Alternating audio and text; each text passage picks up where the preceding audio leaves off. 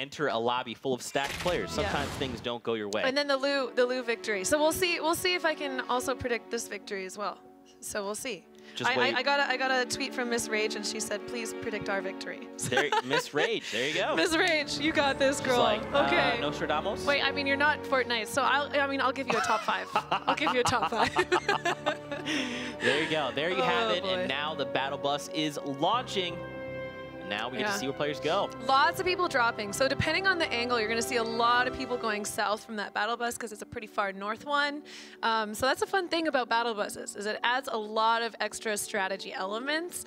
But for me personally, I really do enjoy watching the back of the battle bus, seeing how many players are dropping, kind of seeing what angles that they're headed towards, and then making my decision off of that.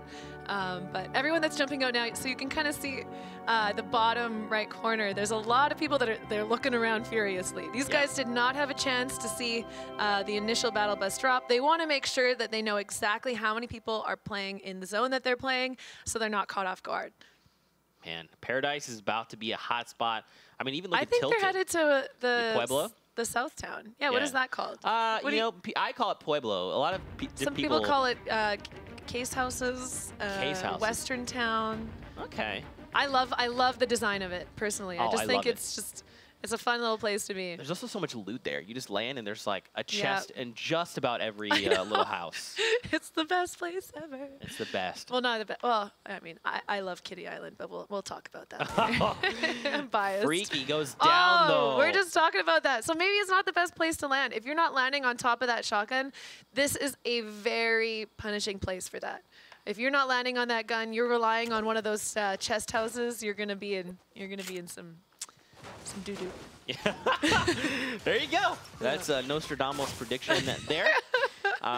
So now we're over to Reflection and Villix. Any predictions, Kitty? Are you seeing anything? I mean, these guys have consistently done well so far. You haven't seen them putting up any big points, but I mean, we've been seeing a lot of great plays by them. So, I mean, but Hycel, like those guys again, they have done an amazing job.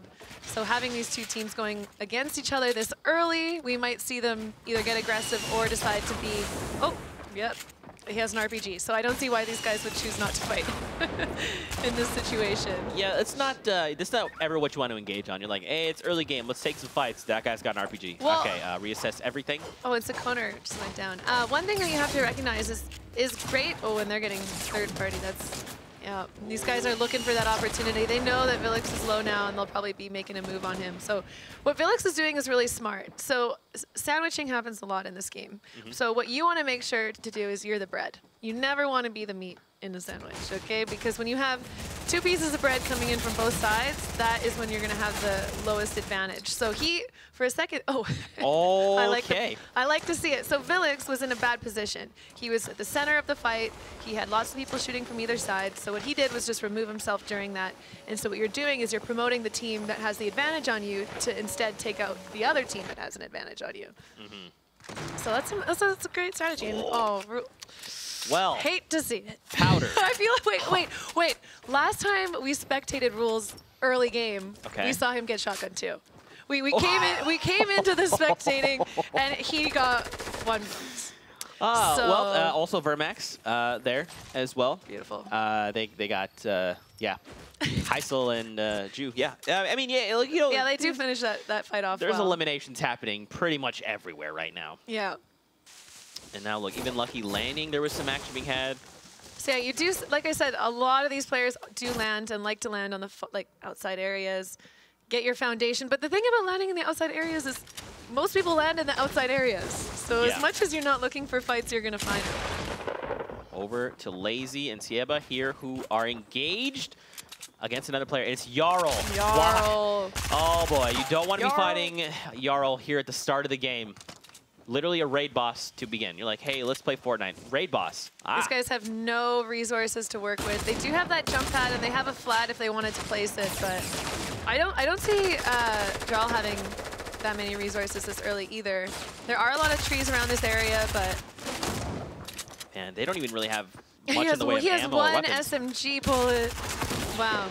All right, 3 bullets. 2, 1. Using that gray tack. Lazy trying to disengage. Dual pistols. He took a big shot. No shotgun ammo. I'm not sure why he dropped those dual pistols. Sometimes those are very strong in these situations. They're actually like more potent than a shotgun. Wow, if you can hit your shots at close range. Yes. Yeah. They're amazing, and they're really fun to use too. Like they just all of a sudden the person just disappears. Just disappears. And goodbye. That's it. Let's check out this replay from Heisel. So this was going in. That was their elimination. Oh, how many limbs do those guys? I think we watched a couple. Of that those. was a replay. So I believe that was just their first set. Yeah. And now Mirwana and Incline. Mirwana is down. Don't like to see it, especially when you get someone down to 7. Oh. Wait, and he has res you have to get Mirwana now. I think he got it. Yeah, Mirwana's still okay. Wow, Mirwana had like So this is really risky. If this teammate, like he's definitely looking to, oh! He got it, no way! Oh my gosh, so Q, if you are Q Sanity's teammate right now, you are not happy. You are not happy that was allowed to happen. As teammates, you should be playing in close enough range. They had the advantage on the team, but they were just too separated. And Mirwana is... Dude. He's probably crying tears of joy right now. I'd be like, Incline, you're teammate of the year. I mean, Incline commits to the revive, gets it off, and then immediately as he's coming in, puts the wall, so he's going to be okay, and they turn the whole situation around. Yeah, that was a great play by them for sure. Now back over to Pueblo, a.k.a. every other place that Katie called this place additionally. Let's take a look. Oh, so this is how things went down, right? So this is one Sanity, yeah. Yeah, when they both had fire. Like, you're just in a bad position in that situation. These guys are probably feeling pretty hyped up after the revive. I feel like I would be too. If that was me, I'd be like, yes, like, we're winning this game. You're the best teammate ever. That's what I would be. Like that's one of those situations where you're like, you're coming to my wedding. You're the best man or bridesmaid or whatever. Well, providing they get some of the prize money, you know. Oh, that's fair. That's fair. They're like, we did this, but you also have to win. If we turn this into the comeback of the century. Can you imagine? Yeah. That would be unbelievable. But over to Sops and Nems. They are near Gus. Going down. They're rushed.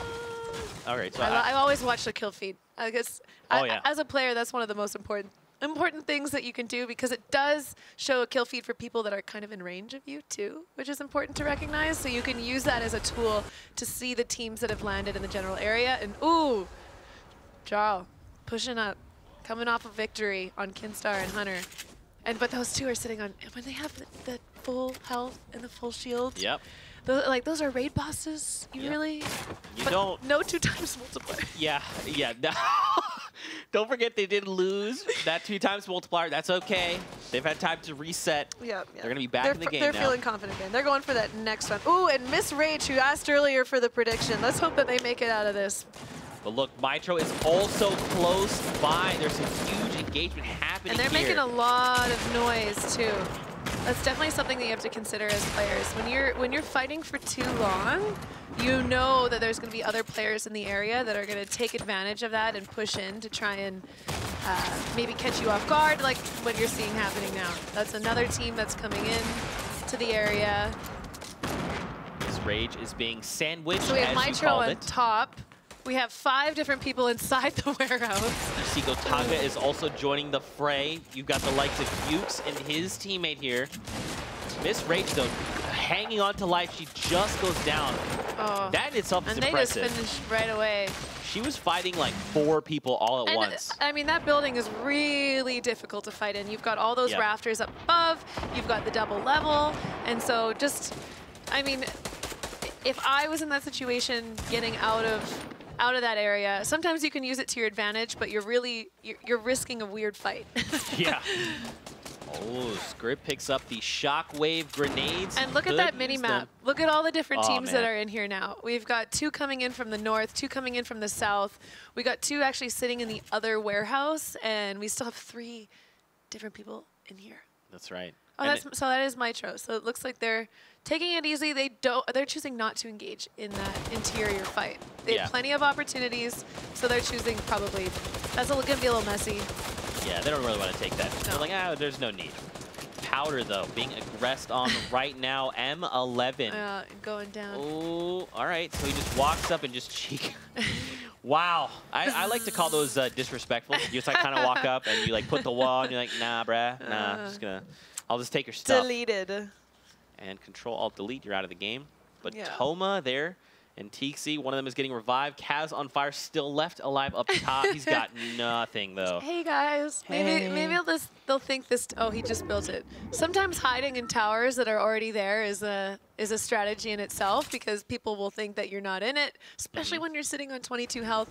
You want to be going for those third-party plays, hopefully getting the finish and then getting their health and shield. That's right. Oh, this looks like a fun area to be. Oh, no way! Jules! So Daedra goes down, but Jules says, not today, friend. And Masta, who is the winner of the first game. That's right. With 2. So he's going to go, I think he's definitely going for the finish. You think so? He wants the high ground. He wants that finish, but I mean, if he goes for the finish, he's going to be... How far are those shots coming from? Those are far. Who wants a piece of that? Yeah, they're like, hey, stop moving. We want a third party this. I think he... Is he sticking it? Oh, he... Jules did stick it. There you so go. Masta choosing not to spam it allowed Jules actually to get the full revive on him. And right into bandages. Wow. So this is not a great situation for Masta. He is down his teammate. He's going to be going up against a duo, and he has shots coming in from afar. Oh, okay. So look, you've got Kinstar and Hunter. They're in Salty. The Genside duo, they're coming up from Corrupted Zone. They both have the Shadow Stones active, so they're like moving right now.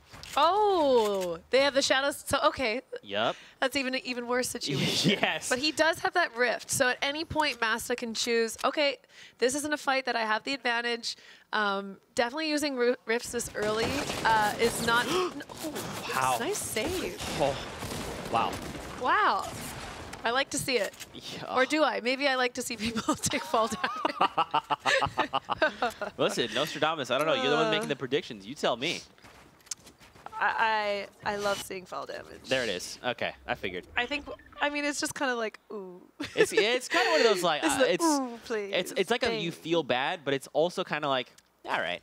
So those guys must have taken out whoever was on top of the warehouse, who was sitting low with 22 health, because I don't see them anywhere on the area with Gotaga. But back to Jules. So they're still. I mean, okay, full health and full shield after that revive. Jules really took care of him. Yeah. He is a raid boss now, and if you're Masta sitting on top of these two, you're considering your options. Yeah, you're like, you know what? Look, let's just wait. Let's let more people come in. You guys fight it out. I will look to third party at that point. Ooh. But over to we got a hill fight. Rojo. Jarl is just above them. Oh, yeah, he sees them. He's like, hey, we got 2 bogeys down below. What do we do here? Well, and he's like, well, you're Jarl, so I don't know. What do you want to do? Ooh, the likes of Tixi and Toma had 6 eliminations. Already. And we've got 52 left in the lobby still. That's right. Could this be the 18? Oh, well, keep in mind they're eliminated. But High Styled has 4 eliminations. So Yuke's duo combined has 4 eliminations. We haven't talked very much about Tixi, but he's actually an amazing player that comes out of Belgium. And he's labeled as the most aggressive player in the game. Right now, nobody else has more than 30+ elimination games in solo versus squads. And he has the world record with 43. Whoa. So, wow. I'm actually kind of surprised that we haven't seen him that notable on the leaderboard yet. But apparently he's come online now with 5 eliminations already with half the lobby left. Yeah. So it's going to be interesting to see. Maybe it's the 18. Ooh, maybe. That's all Kitty wants to see at the end of this is 18 elimination game players. Fall damage. Yeah. 18 eliminations of fall damage. But Kinzel finds 1. Now Jarl's teammate. Ooh. And now it's just Jarl here against the likes of Rojo. Now Jarl builds up high, but one of them... Okay. That is not a gun you want to hear. Again, man, miniguns. Really good at taking down structures. And Jarl just doing everything he can. He gets a shot at point-blank range. And down goes Rojo now. He commits. Okay. We got 1v1. Now, where's Kinzel, though? Kinzel is trying to close in as well. Look, it's on the other side. The window peek! That's really amazing edit play by Kinzel. And the thing with that is you know your teammates' supplies. So he knew that there was a big pot and there was a med kit, and if he gave him any time, he was going to be able to get those off. So he wants to take advantage of that opportunity by finishing it early right after that fight. So I think that was very, very well played by him.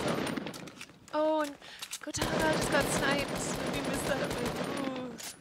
He goes Sorry, down. Gotaga. We're back over to Windwalker and his So this is a fun little spot for them. They're up on the, I think people call this poker chips and a bunch of different names, but he's sitting on top with the heavy, and he's got that nice zone line just right out in front of him. He can just peek down, try and get those shots, and those heavy sniper shots, they hit hard. Yeah. They hit really hard, and so if he gets even a body shot with that, that's 150 health off that player. And looking at the players around them, there's a few with 200 health, but a lot of them are sitting below that mark, so that's a knock. Look how many people. Look, I mean, Kitty, we saw 46 players left in the lobby. And I mean, take even a look at the mini-map. Get heated up. This is my favorite time of the game. So if you survive to this part of the game, this is definitely where it gets fun, I think. Like you've made the first circles. Now you're really going to start seeing a lot of players. You're going to start seeing a lot of building, and you're going to have to navigate throughout that. And the storm is going to dictate what happens. Almost with the shot there. So we got 40 seconds till the storm starts coming in. Kinstar and Hunter still very much alive. Even the likes of Ghost Camo and Steelbree. Ukes is down below. I think Ukes might be by himself. Heisel is still alive. Highstyle, don't forget, I think we did lose Tixi. Bunch of eliminations. Did we? I think I just looked at the leaderboard, and I think Tixi is down. I'm not sure what how many eliminations they ended up with, but they definitely made it into that. Was it the 5 or the? I think they made it into the 6. So they've got 2 points going into the next game, but they are down. Yes, yep, 6 Tixi points. is down. They did have 6 eliminations. So they got 2 points. I mean, that's definitely. Well, we just saw the leaderboard earlier. That's going to put them in a pretty nice spot moving into the rest of the games, but. Highstyle still has 4 eliminations. Mops has 3, so again, I mean, we're very close. A lot of players haven't even hit the first elimination threshold, but again, 45 players left, so we'll see that happen. The night is young. Yeah, the night is young. Over to Wedge. In this game, you gotta. So there's a lot of decision making too. What people really don't want to do in this situation is get worried about the amount of eliminations and then make bad plays about it. You want to make sure that you're moving with the zone. You're not getting too stressed out because there is so many elims available later game. Right. And is it Shwetsky? I'm not sure about that one. But his teammate just got knocked as they were making the play for the zone. And that was a pretty late play for the zone. Annie going down to Diju. Oh, and finally elimination. Just went down. So they must have had really nice positioning on those guys moving in for the zone. And I didn't see a lot of building on their part in terms of preventing that. Often you'll see players now make little fortresses on the run. On the run. To get into the zone. So, oh, we have Heisel. Exploded. Heisel has, oh, as a team they have 5, and he just went down. So he has 3 eliminations before going down fully, but his teammate Diju with 2. So if he's able to get 1 more elimination now, that's going to put them at that 6 mark. As you said that, they were eliminated. Oh my gosh. Nostradamus too powerful right now. We're going to have to nerf her. Don't worry, guys. I'm going to take care of this. I'll talk to the guys at Epic. Mops, though, I mean, take a look. 4 eliminations. Even the Method, Rasmussen, and Rush, they also have 4. So pretty good. They've got 1 point on the board. I mean, 34 players left, Kitty. This, like you said, we had a few others young. Who aren't alive currently who played more of an aggressive game for those early 4 points, I believe. So there's a that leaderboard is just showing the people that are still alive and how many frags they have or eliminations. So yeah, keep in mind there are a few people who are getting, you know, a couple points, which is nice for them. But the thing about this is you and your duo really have to work together to get quite a few elims. Like to get those points, 8 elims is a lot of elims in a lobby like this. So yeah, this is the time. This is the time. This is the time right now where you're going to see a lot of players making those edit plays, making sure they've got their comfortable little foundations, and again having to move. Whoa! Ooh, you just Jules takes down Yzma and his dual partner. But he just hops down and secures both of them. And this is Kinzel, who's no teammate. Solo player now. It's up to him to get those points. Jules down. He's got great movement, but he's got those 2 players underneath him. Man. Steel Bree going down, Windwalker going down, and oh, Jules did get by Kinstar. And Mitro goes down too. 21 players left. Mitro's not going to be in the top 5 today. That's Demigod. Do we have to downgrade him, or is he still Demigod? He's back down to Legend. I'm sorry. Back down to Legend. Got it. This is, again, Kitty plays. She's Nostradamus. She sees the future. Yeah. That's why we brought her in. That's a nice little spot. Oh, but they know exactly that someone's sitting in here. Kinstar and Hunter every time he backs up to try and make sure that he's building properly, he's going to take a tick of storm damage. So it's a great spot to be in when nobody else knows you're in it. But AKA, I don't want to be there. All right, so we see Kinstar and Hunter already making these plays. I love when I see players taking the time to start planning their move with the zone. It doesn't matter what kind of zone you get. You're going to get the zone. It's going to happen. And if it's not in your favor, taking time to make plays like this and utilize it the best as possible. So already making the move now. As the zone moves, they move. And they know someone's doing the same thing below them. They're I'm just sure waiting. they hear the footsteps. They want to make sure that they have that advantage. I think I saw some minis there, which... he has 10. That's a nice... Like, oh, okay. I was going to say, that's a nice little find if you're just roaming through a house on your way. Oh, minis! Oh, thank you. He doesn't even pick up the wood, which makes me believe he's probably He's definitely stacked. maxed out, yeah. And Mop's sitting nice, too. I mean, a lot of these guys still have a lot of resources. And that's a nice thing about when you're having to push through a city like this, when you're having fights where there are trees, there are rocks, there are walls that you can take down as you're going, it's less likely that you're going to be sitting in that position with the, 7, 8, 9. Where you just have not enough to make any wall. Right. You literally have like 1 or 2 less, and you're like, man, if I could build a wall here. This would be great. If I just hit like a shrub. Yeah, on the way. 1 shrub. I literally need 1 wood for 1 wall. And that can be the difference maker in this fight, too. Mm-hmm. That's right. Especially with the double barrel, which we just heard. If you're able to protect against one of those shots, it puts you in a position of advantage while they're taking the time to reload. So, yeah, these guys have, I wouldn't say a lot of ammo, but enough to decide that spamming is the right decision here. You see the person that they're up against making those edits to get out of the zone. And here, this is the duo work at play. You see one teammate is going for that elimination, while Kinstar was looking towards making a nice little base for them in the new zone. That's right. He's like creating a new like, tunnel, and he's like, come. You just need to come here in a little bit. We must move to safety. Ooh. And again, they had how many eliminations? They have currently 6. Mops and Thevs also have 6. 2 is 6, yes. Remember, guys, Kitty said 18, so you guys have to get every today. single. Oh, okay. Today. Okay. That's not possible. Not possible. I They also have think to we might eliminate need themselves. alive. I think we might need Tixie alive for That's that fair. one. That's fair. Now we're moving into the final few zones. 12 players left alive. And again, I mean, if Kinstar and Hunter can pull out another either 8 eliminations or Victory Royale, they're going to activate that multiplier. And we even see Mops and Dev. So Mops, they only need 2 as well, so they can even activate the multiplier. Oh, that's exciting. It's coming down to the wire. So you definitely see these guys making decisions now. When you see 12 alive, you know that that top 5, I believe, top 5 spot is going to get you a point. Top 3 is going to get you 2, and that Royale is going to get you 3. So when you see 12, you know, okay, we could probably have a few solos, but we're getting really close to getting that point. And you're going to see players playing a little bit differently because of that. Mm-hmm. There's an ebb and flow of push for a limbs, try and get that top 5. Right.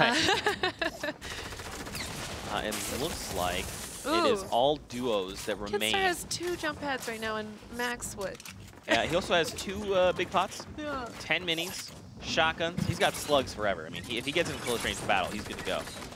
So we've got 6 teams. Oh, and just like that, we lost a lot of people. A lot of people. I was going to say, so we've got a top 6, but now we are down, I believe, to top 5. 9. Currently 9 players, so we're Trying to see how many teams are alive. Oh, 1, I see what you're saying. 2, 3, 4, 5, 6, I think. 6 duos. Oh, that's easier. 1, 6 teams left. Oh! So it was 6, now it's 5th. So, okay. What just happened to Wakesi? we basically are going to a heal off right now. Wait, it's Hunter? Kinstar. No, wait.